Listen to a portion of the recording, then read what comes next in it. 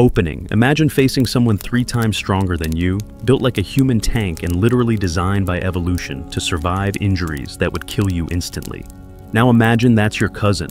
Meet the Neanderthals, the ultimate freaks of nature, hiding in your DNA for over 150 years. We've been getting Neanderthals completely wrong. The moment we dug up their first bones in a German cave in 1856, we branded them as brutish cavemen, dim-witted evolutionary dead ends who got steamrolled by smarter humans. But stereotypes usually crumble when you dig deeper. And boy, have we been digging. Recent discoveries are painting a radically different picture of Homo neanderthalensis. These weren't primitive losers stumbling through prehistory. They were biological masterpieces, engineered by evolution to dominate some of the harshest environments Earth has ever thrown at life. We're talking about beings who invented industrial processes, created art, and developed health. Care systems so advanced, they'd make modern hospitals jealous. They survived bone-crushing trauma, then lived to tell the tale for decades. And the ultimate twist, they're not even extinct. Every time you look in the mirror, if your ancestors came from outside Africa, you're seeing a face that carries their genes. Part of your DNA came from these extraordinary beings. So, what made Neanderthals such remarkable creatures? How did they engineer their bodies and minds to master glacial Europe? And why does their story force us to completely rewrite human evolution? Let's start with the biological perfection. Obvious. Neanderthals looked nothing like the hunched-over cavemen in museum dioramas. These beings were stockier and more robust than modern humans, but not because they were primitive. They were precision-engineered for survival. Their bodies were shorter with bulky trunks and proportionally shorter arms and legs. This wasn't some evolutionary mistake, according to research. From the Smithsonian's Human Origins program, this body plan minimized skin surface area relative to body volume, the perfect adaptation for conserving heat in predominantly frigid climates. But their faces tell an even more incredible story. Those massive flared nasal passages that made them look so distinctive. They weren't just for show. Research suggests these large nasal cavities were biological climate control systems, humidifying and warming the bitter air of glacial Eurasia before it reached their lungs. And those prominent brow ridges that made them look so fierce, they housed something remarkable.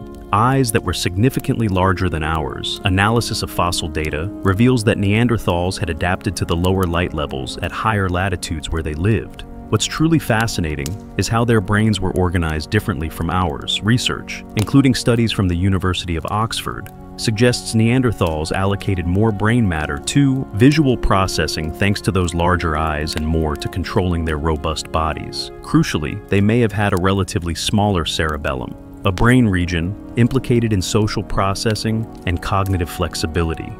This left different cognitive capacity for complex social processing compared to modern humans.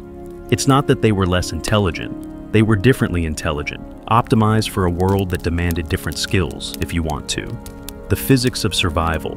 Understand how incredibly tough Neanderthals were. Look at their bones. Cross-sections of Neanderthal femurs show bones that were significantly thicker and more robust than ours. This wasn't just for show. It was biomechanical necessity. Archaeological evidence paints a picture that would make extreme sports athletes wince. Neanderthal skeletons show an incredibly high frequency of healed injuries, particularly to the head and neck. According to research published in multiple studies, this pattern suggests they engaged in close quarters combat with massive dangerous prey. But what's truly remarkable is that these weren't fatal injuries, these were healed injuries. Neanderthals were regularly surviving trauma that would kill most modern humans, then going on to live for years or even decades afterward. How is this possible? To put this in perspective, the average Neanderthal male stood about 5.6 in tall, or 1.68 in min, weighed around 180 kg or 82 kg compared to early modern humans who were typically 5'9 in or 1. 75 million 104 fonder or 68 kg, but those extra 30 EBs weren't fat. They were pure muscle and bone density. Put a Neanderthal and early modern human in an arm wrestling match, and it wouldn't even be close. We're talking about beings who could be 2 to 3 times stronger in upper body strength. Their robust skeleton wasn't designed to prevent injury entirely. It was designed to let them survive and recover from extreme physical trauma.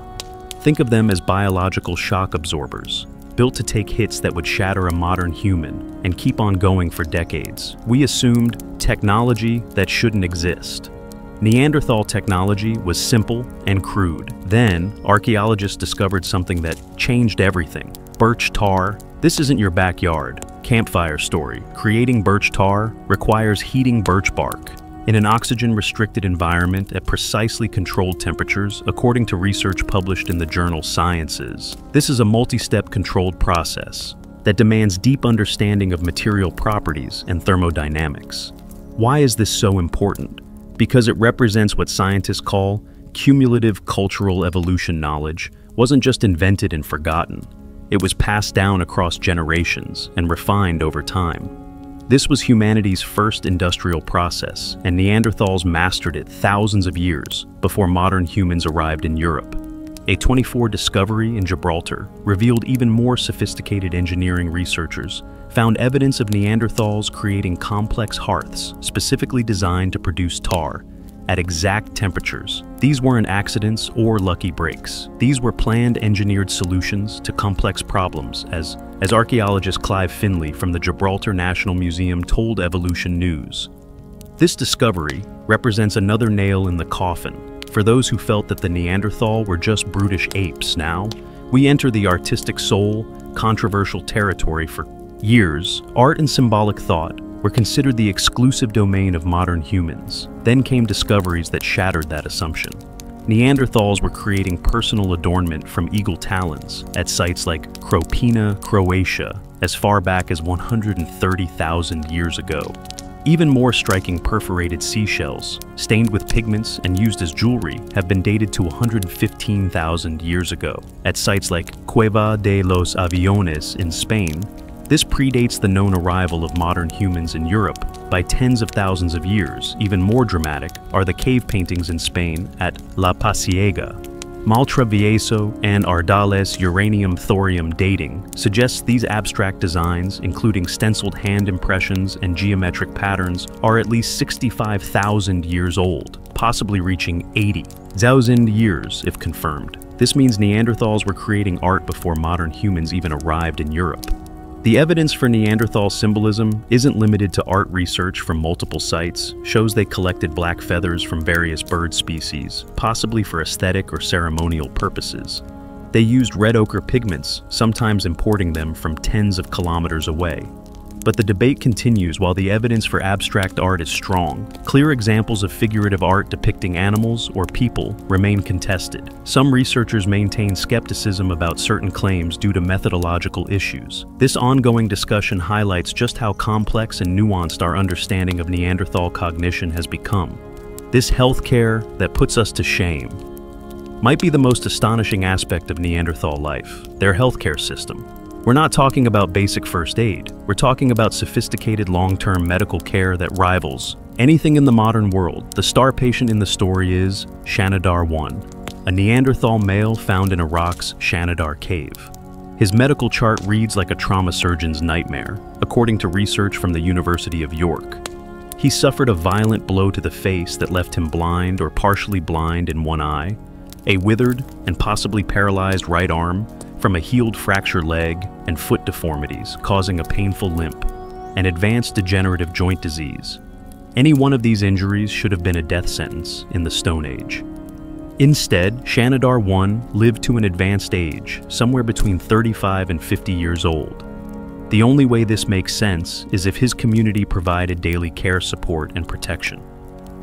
For decades, Dr. Penny Spickens from the University of York, who has extensively studied Neanderthal healthcare, argues that this wasn't calculated self-interest.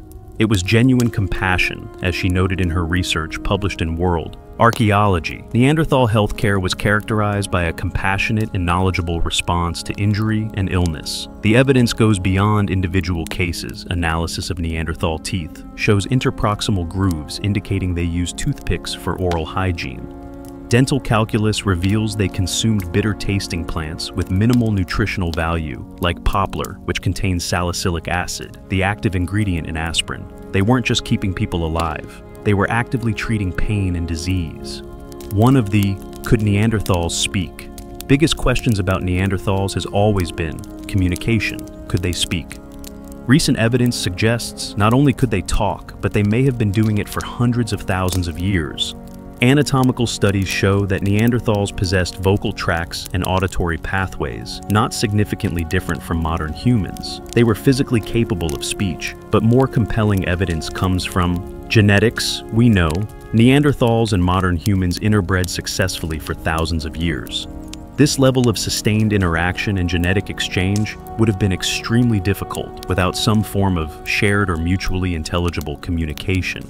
You don't maintain relationships across species, barriers without being able to talk to each other. However, there may have been crucial differences in how their language worked. Some research based on anatomical and neurological models suggest Neanderthal brains had a relatively smaller cerebellum, a region crucial for cognitive flexibility and language processing. While they were undoubtedly capable of complex communication with words and basic syntax, these differences might have meant they developed semantic networks differently, perhaps limiting the abstract metaphorical thinking that became a hallmark of modern human language and culture. This metaphorical divide might have been a key factor in the cultural explosion we see in modern humans, and potentially contributed to Neanderthal disappearance. Now comes the them plot twist that changes everything. Neanderthals aren't extinct. They're sitting right there in your DNA. The first Neanderthal genome sequence in 2010 provided undeniable evidence of interbreeding. Recent research published in December 24 has given us an incredibly precise timeline. According to analysis led by researchers at UC Berkeley, this genetic exchange began approximately 50,000 years ago and continued for about 7,000 years. This wasn't a brief encounter. It was a sustained period of mixing that fundamentally shaped modern human evolution. Today, people of non-African descent carry between 1% and 2% Neanderthal DNA. Recent studies even found small amounts of Neanderthal DNA in some sub-Saharan African populations, likely from later back migration. But what makes this really extraordinary is that those Neanderthal genes weren't evolutionary baggage. Many of them provided crucial advantages. Neanderthal genes involved in immune system function and skin pigmentation actually increased in frequency over time in modern human populations, meaning they were actively beneficial for survival in new environments. Some introgress genes are associated with conditions like celiac disease and malaria, severity suggesting complex adaptive trade-offs that continue to shape human biology today. So, if when perfection wasn't enough, Neanderthals were so perfectly adapted and sophisticated, what happened? To them, around 40,000 years ago, they vanished from the archaeological record across most of Europe. The answer isn't simple. Recent discoveries, including the 24 analysis of Thorin, a Neanderthal found in France's Rhône Valley, suggest isolation may have played a crucial role despite living only 2 weeks' walk from other Neanderthal groups. Thorin's lineage had been genetically isolated for 50 years. Years as researcher Ludovic Slimak from the Center for Anthropobiology and Genomics of TUS noted, how can we imagine populations that lived for 50 millennia in isolation? While they are only 2 weeks' walk from each other, the disappearance likely resulted from multiple factors: climate change, competition with modern humans, smaller social networks, and possibly even disease transmission.